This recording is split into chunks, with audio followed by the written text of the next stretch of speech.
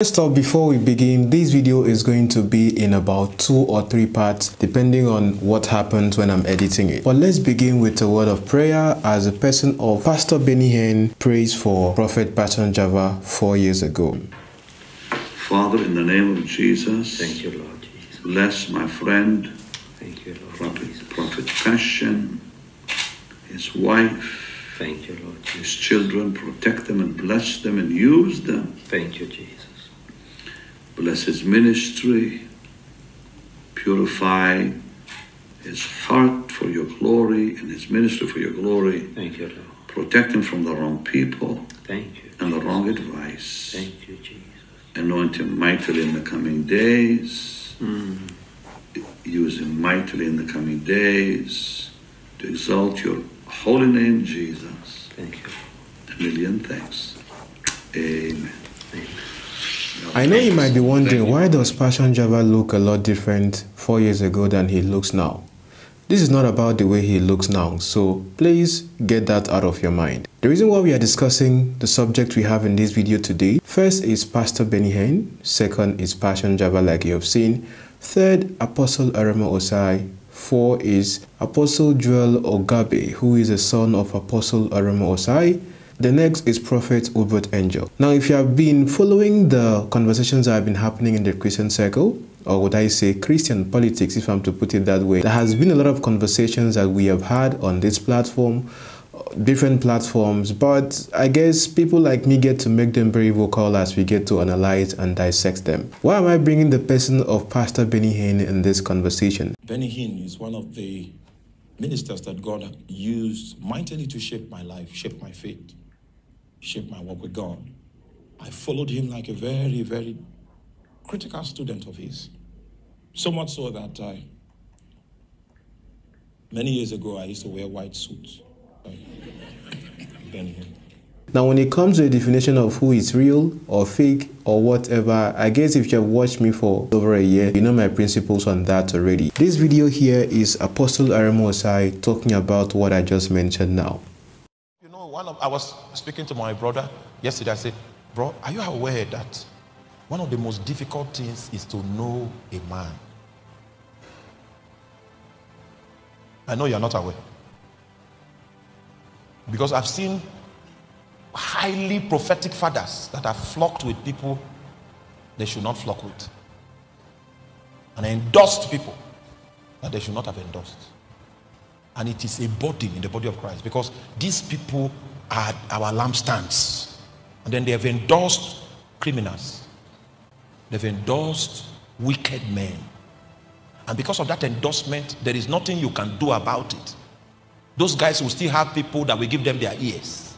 Even if they come with Satan to the pulpit, people will still hear them, because some very highly respected ministers endorse them.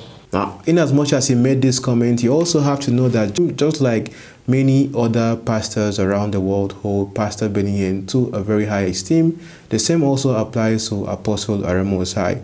Part of this video as well would get to talk about the movie Prophet Suddenly. Of course, I've done a review on that, but I wasn't done. Here I'm looking at the subject Prophet Joel Ogebe. Note all of them, I address them as men of God, because whether you like it or not, whether you hate or love this person or that person, they all have their following. That are there in the comments if you check them out. But if you are in the BRG community, of course, we are very open-minded as we look at things objectively and make sense out of them. Prophet Joel Ogebe some months back called the person of Uebert Angel categorically, even though not explicitly, fake.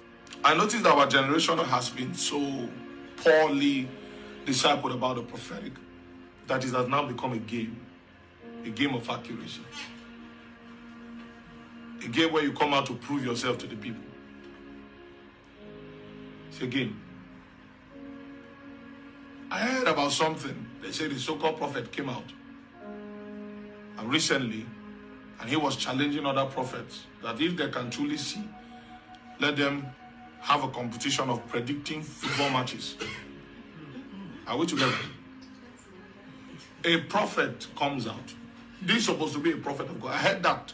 And I can challenge any prophet around the world. Let's challenge each other. Praise Friday, every Saturday, When there is a soccer match, I will get all correct. All of them. Yes, sir. And I challenge you now. A prophet comes out. And he's not saying, let the prophets in the land, let's unite. Let's see how we can take this territory for God. Let's see how we can plunder the works of darkness. Let's see how we can unseat a wicked king and install a righteous king. Let's see how we can cry against the iniquity of the land. Let's see how we can hold prayer so that Africa will be taken back for Jesus. What he's concerned about is who is the sharpest prophet. Let's compete with football matches. Sir, with all humility, you are fake. You are fake. That's the truth. I don't know how I can tell you this anymore, but you are fake. Also, there was once a time where Prophet Joel Ogebe called out the person of Passion Java. Says Prophet Java, Passion is a criminal. It's not just fake, it's a criminal. Yes. You have to understand that when it comes to this whole spiritual father, spiritual son, or brothers, or whatever in ministry, there are cliques. If you as a believer or if you as a follower of any one of those I've mentioned do not know the spiritual tribe, like they call it, or know the carcass of your pastor. Because when you touch one in any carcass, the rest are going to come for you. Just like we were discussing about the subject of miracle money, where Apostle Arome Osayi was trending for it, and then Uebert Angel reacted, and the next thing as well, there was this field where Passion Java got to step in and took a swipe at Arome Osayi. That's why you don't even believe that miracle man exists. If you believe that your mouth can be shifted and God shifts it, then you should have the authority to say there is no miracle man.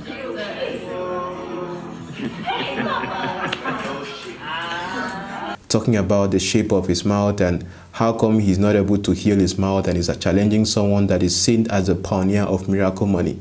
I guess I came to bring a balance to that particular conversation where I get to expose the fakeness of the whole miracle money, especially the one that happened in 𝐽𝐻𝐻 with how it was staged, and also the credits called miracle that Uebert Angel himself did. Credits to who? Credits to God for the wisdom, I would say. If you have not watched those videos, that are there in the pinned comment if you're watching me on YouTube. But that's not the main subject of today's video.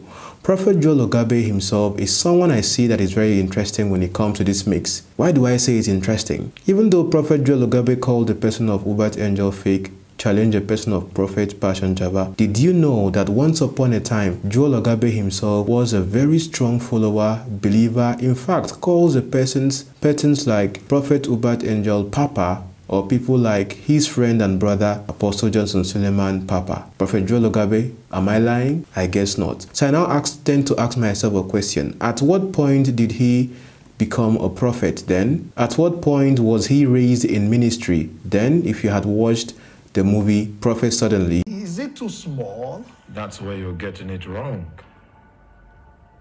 Fatherhood, sonship, and spiritual knowledge is not for sale. No, I do not mean for it to look as though we were buying it. I just thought to appreciate you, sir. Listen, my spiritual children are those that have been raised by me in ministry, or those that have sat diligently under my tutelage and have imbibed our culture. In these things, there must be a connection. At what point did Prophet Joel Ogebe get into the mix of being a son of Apostle Arome Osayi? How was he raised? This is not in any way an attack or whatever. If you have been watching me over time, you know that all we deal with here is facts over sentiment. So I have no respect for your sentiments, as some of you will be venting in the comment section. You know, Twitter is a very interesting app that does a whole lot of things. This is what he says about the same Uebert Angel he called fake recently. Osborne Institute of Theology. Prophet Uebert Angel, just too supernatural not to attract attention. Like I always say, attention is what? So of course, Uebert Angel caught his attention. There's no way I can be making this up. You are looking at my screen just like I'm looking at you right now. He moves on right here as well. I love Uebert Angel, the good news man from above. Yeah. This was back in 2015. What happened between 2015 and this time, Prophet Joel Ogebe? You have some explanations to do, but I understand. People repent, people grow. But at this point, were you really a prophet or were you just a student looking for whose shelter to be under, or would I say looking for who to attach yourself to then build the relevance you have right now, which I respect. I have nothing against you, sir, if you're watching this video. I'm just stating facts here because these facts have to be known.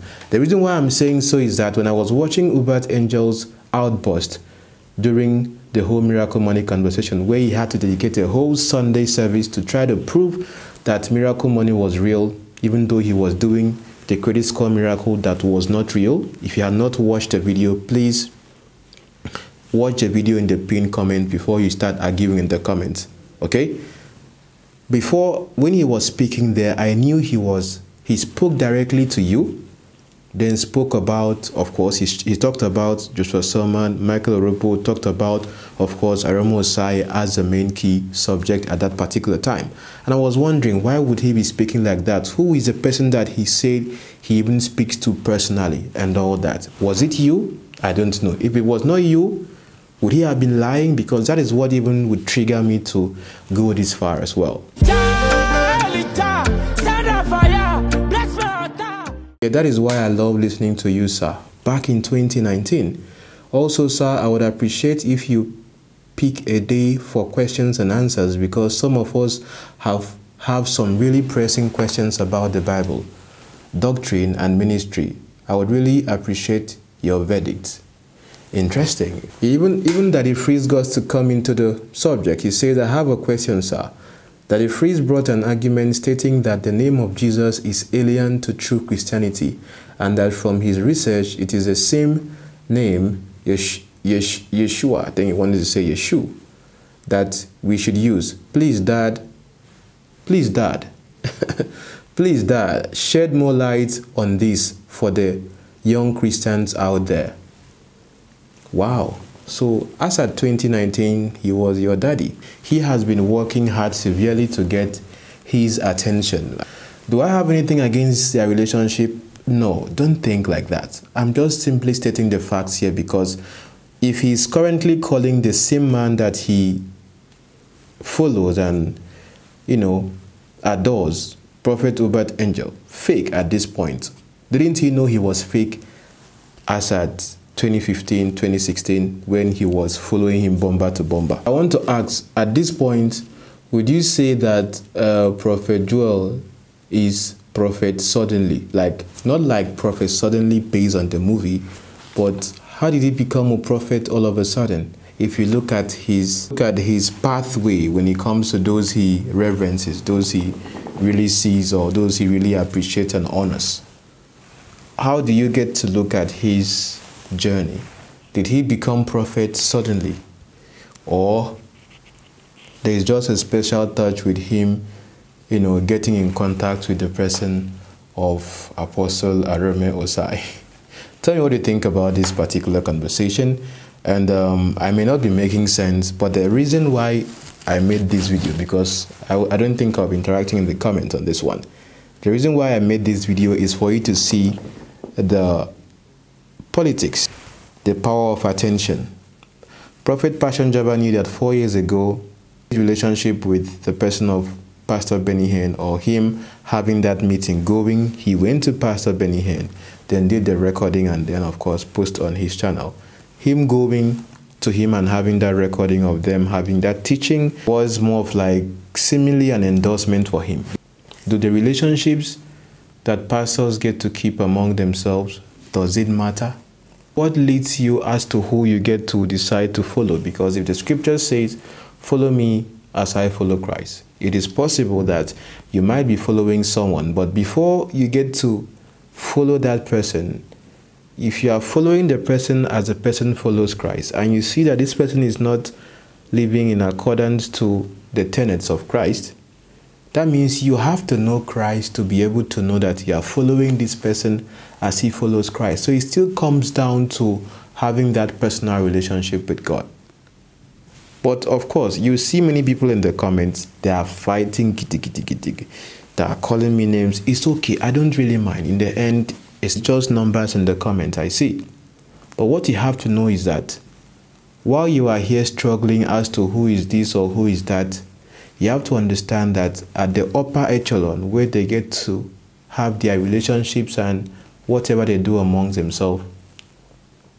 On that level, what you are perceiving on the outside to be a rift may not actually be so.